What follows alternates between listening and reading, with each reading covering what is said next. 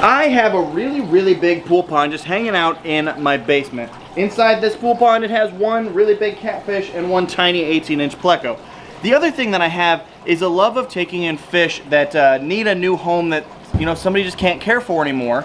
And then I go and pick up that fish, and you could probably piece it all together. That's what we're doing today. We're going to add a big fish to this pool pond, which has not always worked out great for me. I'll get into that more, but let's just say, supposedly, I haven't seen, this fish is so big, it's gonna make that 26-inch hybrid catfish look small. Intrigued? So am I.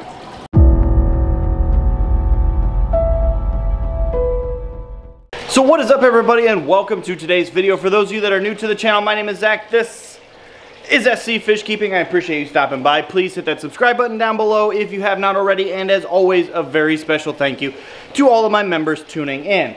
Now, like I said, today we are going out and we are getting a truly massive monster fish. I really don't know many of the details. I'll update you kind of as I get them. I just know that the owner is trying to rehome him because he has outgrown the aquarium that he is in, and he's just giving him to me. So he's doing the right thing by the fish, and I have some room. First thing that we need to do is kind of gather our giant fish acquiring kit, and for that we need a few things. First thing that we need is my gigantic 40-gallon tote, which I don't even know if that thing's going to be big enough, but luckily it's not too far of a drive. We need a net, which again, that's not going to be big enough. We need a bubbler, which will last just long enough for us to get home, a bucket, and then some towels, and then obviously just me. And away we go.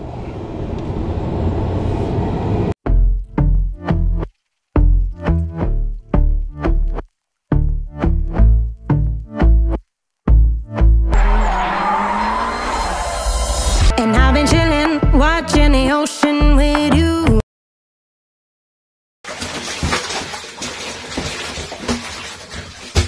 He's a big boy. Woo. Got it. We're good? Yep. Got it in there. Okay, hold it tight again. Yep. Okay, you ready? I got him. Okay. Facebook, it'll be able to... You know, just a little guy. Put him right in there.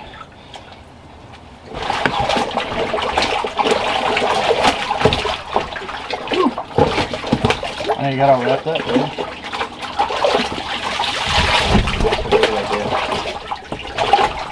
And then they don't get snagged up. Did you say this is 3 feet? Or? Yeah, that's 3 feet. See, It's 36 inches. It's, when you're looking at him through the tank like that too, it's, I mean, it skews it a little bit. He might be close to 3. Yeah, I think he's probably 2.5. Probably. Does he look bigger than yours now? Yeah. He's yeah, he's decent size. And there he is. This, for those of you that cannot tell, this is another hybrid catfish. This is a red tail and a tiger shovel nose hybrid. He actually has more of the red tail kind of spotting with some of the tiger shovel nose stripes, and then he's got the red tail, and his face is a little bit longer, more like that of a tiger shovel nose than the current one that I have downstairs named Chunk. This fish is 9 years old. This is a 9-year-old catfish. He is every bit of 3 feet. And yeah, his tank, he just outgrew it and was ready for a new home. And the lovely couple that I was there at their house talked for a long time, and they said it was really hard to let this guy go. But they get to see him on YouTube. So if you guys are watching, hi, thanks for the fish. But they have lovingly named this fish Gus, and that is what we're going to continue to call him. So we have Chunk and we have Gus. And Gus, his water is about the same temperature as the pond inside. So now I get to do that fun run with a soaking wet towel all over again. Let's do that. Good? Yep. All right. Whoa, whoa, whoa, whoa. Good. All right, so this is actually a way better doing. I did not get nearly as wet, but he is in here. We acclimated him, and I used the towel so that way he doesn't, you know, we don't have to risk damaging the fish. We just kind of let him gently swim out.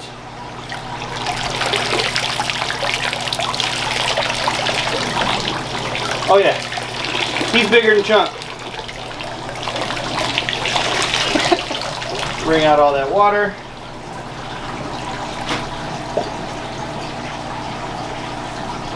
And he's cruising. I'm just following the trail. You're following the trail? Yeah. I'm following up the water. So that is our new catfish named Gus Bree. Yeah. What do you think? Good. You like him? Yeah. What do you think about him? Good. You think he's good? Uh-huh. Is he pretty big? Uh-huh. And short just like that one. He does look just like that one, and that's because they're actually the same fish, but they look a little bit different, don't they? Yeah, they do. One is very hungry. It's very hungry. But that one is not. That one is not very hungry. That one is not very hungry. But that one is. Oh, it's so nice. Fast forward about 2 days from all that footage that you just saw from when we added Gus into the pond, and you'll notice he's in there. Is he doing great? Absolutely. Has it been going great since we put him in there? Not exactly. You'll probably notice I had to add some cinder blocks in there, and not one but 4 of them. And I'll get to why that is. But anytime you add any new fish to any type of tank that already has fish, there are going to be some challenges. There are going to be some complications that you need to, you know, either think quickly for or prepare for. For me, I was prepared. I knew that I wanted to have this divider in here because Chunk over there has a history of showing aggression towards other catfish.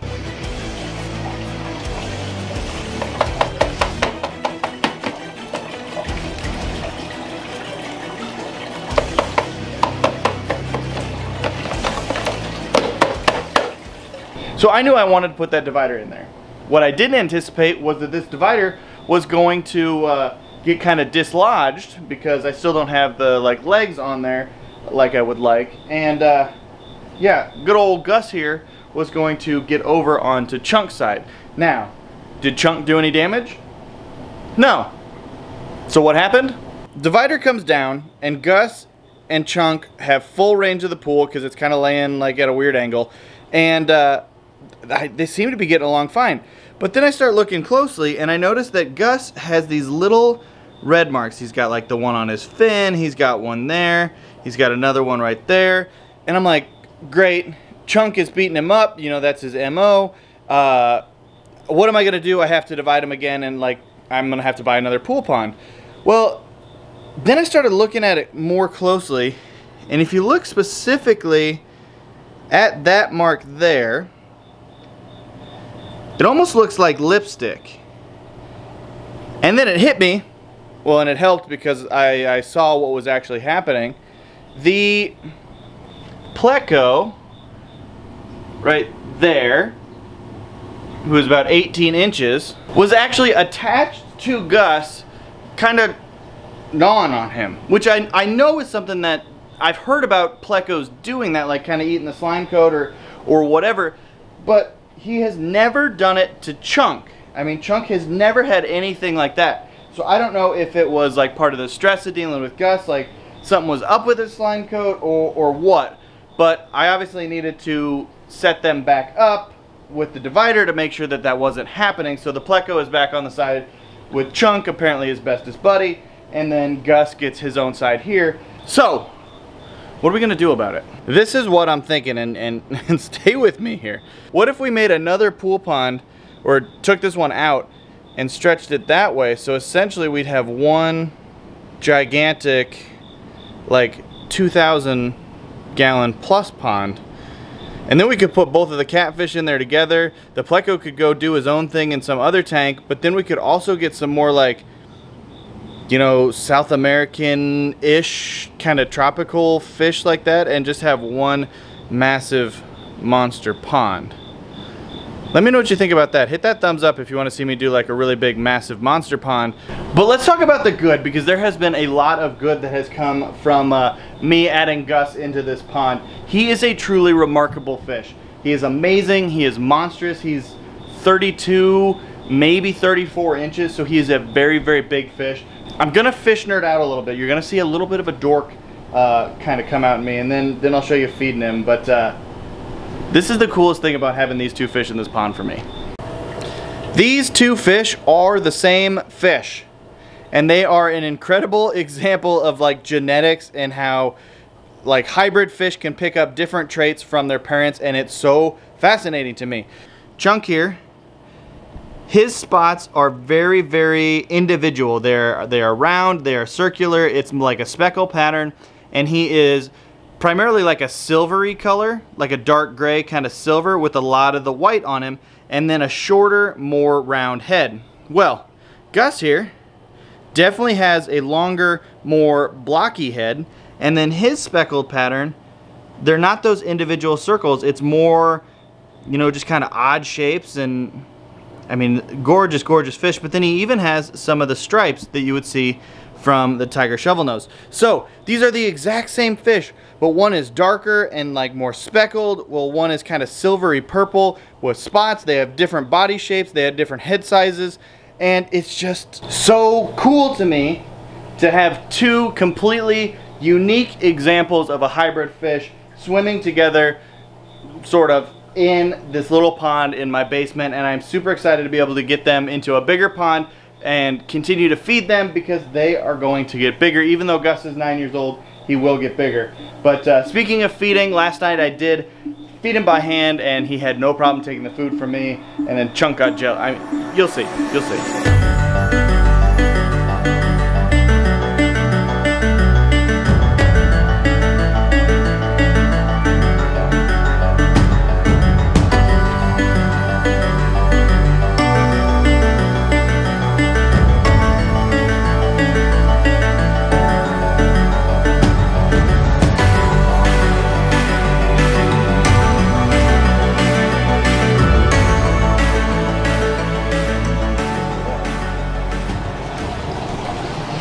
Alright, we'll build up to petting. So yeah, what do you guys think of Gus? Let me know what you think. I am so happy to have this fish, and I am so fortunate that the previous owners of this fish really decided to do right by the fish and just give him to me, so that way they could watch him here on YouTube but trust that he was in a good home and is going to be well taken care of. Along the lines of a good home, I know they need some more space, so like I said, I'm going to work to get that divider out of there, and we're going to work on getting a bigger pond set up, ideally very soon, so definitely stick around for that. But for now, hit that thumbs up if you haven't already. Say thank you again to the previous owners for giving me Gus. I hope you guys are as excited as I am about what he means, and you know, maybe we'll find some more fish that need a new, bigger home, and yeah, I'll be able to do that. So thank you guys for watching. Remember, this is Zach with SC Fish Keeping, reminding you that every fish is a keeper. Thanks for watching. Thanks for watching. Don't forget to subscribe. See you soon. See you soon. Mwah. Mwah.